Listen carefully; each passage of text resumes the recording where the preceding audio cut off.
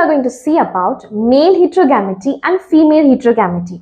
Heterogamety means hetero means different and gamety means gametes.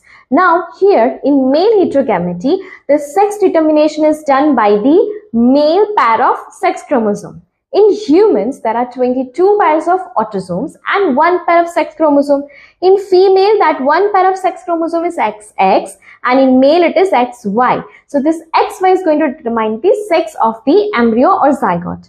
Next is grasshopper. In female, it is XX and in male it is XO. And here this XO is going to determine the sex of the embryo or zygote. Next is female heterogamety. Here, female sex chromosome pair is going to determine what will be the gender of the embryo or zygote. Now, the example is of birds. In birds, ZZ determines male and ZW means female. So, this ZW is going to determine the sex of the embryo or zygote.